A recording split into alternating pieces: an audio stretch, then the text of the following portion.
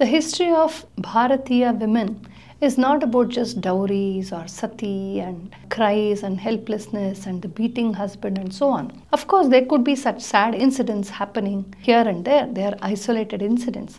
But the complete story is about also the great women achievers whom unfortunately we have forgotten to enlist in the textbooks. These need to be brought out to make us proud. Okay, we have been seeing the stories, the tales, the achievements, accomplishments of many such women. So today we'll see some of the very brilliant queens of Odisha Rajya. So Odisha is one of the finest, one of the most culturally vibrant and a very, very ancient Rajya of Bharatavarsha. So in this Odisha, there was a very famous Rajavamsha called the Karavamsha. They built a beautiful Samrajya empire called the Bhauma Samrajya. In this Bhauma Samrajya, there have been almost 30 rulers, of which 6 of them are all queens. Not just the regent queens, but they are the sovereign queen models.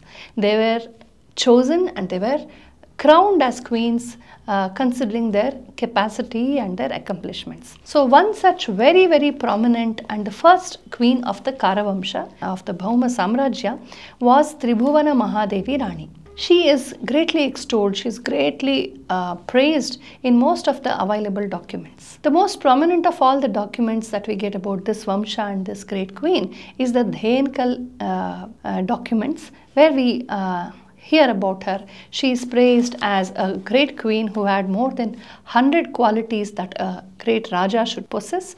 And she is also said to have had the great Mantra Shakti, Prabhu Shakti and Utsaha Shakti, her own successor called Shivakara Deva. He says she had all these three in a very brilliant way. Mantra Shakti is about the capacity to plan, to foresee and to implement ideas in the right way and see that it helps the kingdom to bloom and boost and come up. And Prabhu Shakti is of leadership, to take people along, to form a team, to convince people and to get things done. It's not a joke, it's a very, very tough thing to do. And finally, Utsaha Shakti, amidst all the woes and problems and ups and downs and failures and trials and errors and goods and bads, with all this, what is most important is the Utsaha Shakti, the never-ending enthusiasm, which can come only to a very noble soul who is selfless. So, Rani Tribhuvana Mahadevi had all these three qualities. This is what we see in the documents. When the Rani's husband Shantikara Deva, a very, very powerful valorous king, died in a battle, Queen Tribhuvana Mahadevi, she was chosen and she was crowned as the queen, the sovereign queen by all the people. And the many qualities that she had, some of them was she was a Pitru Bhakta, she had great regard for parents and she was a Parama Vaishnavi and she was an excellent administrator. And during her administration, she is also called Mrudukara. Mrudukara means, Kara means tax. So she used to tax her people very lightly. The taxes were very light, very pleasant and it was not at all difficult. So people liked her for that. And although she collected very reasonable taxes, she gave back in bounty. She built many temples, many learning institutions. She gave generous donations to temples and she got tanks built and river ghats built and many famous learning centers of Buddhist and Jain and Vaidika paramparas built. She gave patronage to all these cults, all these systems without any partiality. Queen Tribhuvana Mahadevi was also a very powerful queen. It was during her time that there were two powerful enemies she had, that is, one is of the Pala Vamsha and the other was the Rashtrakuta Vamsha. And she subdued them with her very brilliant army. It seems she had an army of more than 3 lakh soldiers, of which not everybody were men, but there were also many women in her army. During Rani Tribhuvana Mahadevi's time, she gave a lot of patronage to dance, music, temple constructions, Shilpakala Vidya, Shikshana, Vaidika Dharma and dharmic rituals and many things, and the status of women was very high.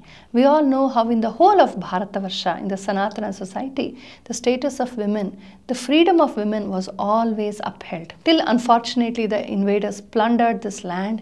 They came with nothing but contempt and lust for women. So the very crooked, the predatory mindset of the Akramanakaras made it very unsafe for women to be socializing in the society anymore. So before that, we see how the whole of Bharatavarsha had brilliant women who were very active in the society. They would go to temples, they would walk on the streets, they would go to gurukulas, they were educated, they would rule, they would participate in music, dance, feasts and all public celebrations. Similarly, we see in the Bhauma Samrajya also, where women were very active in all spheres of social life.